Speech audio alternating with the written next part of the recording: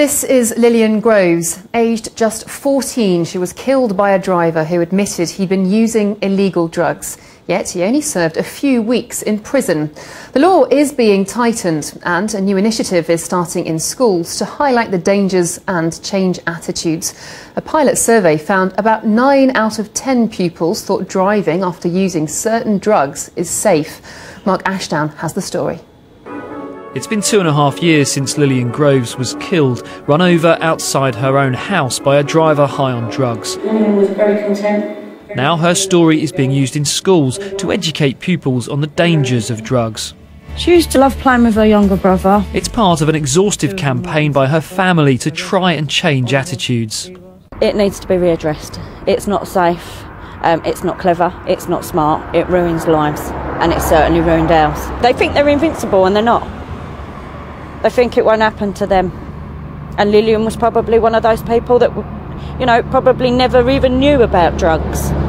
So schools like here in Addington, where Lillian attended, are being encouraged to sign up for the 45-minute lessons. What about drugs and driving? Called Get Clued Up, they're interactive, showing life skills are equally as important as grades. The academic learning that they do in school has to have an impact on their life, but we also see learning as being holistic, that they will need a whole range of personal and social skills to go out into the workplace and also for their lives.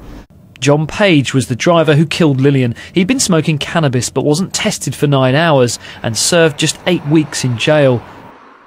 New technology shown to us last year could herald tougher roadside testing. The law is being changed, but there's concern over the next generation.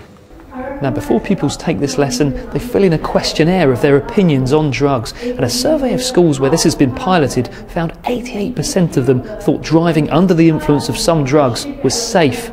After the session, it's a different story. I didn't think drugs was that bad when you were driving, but now I realise it's obviously worse and it can take people's lives.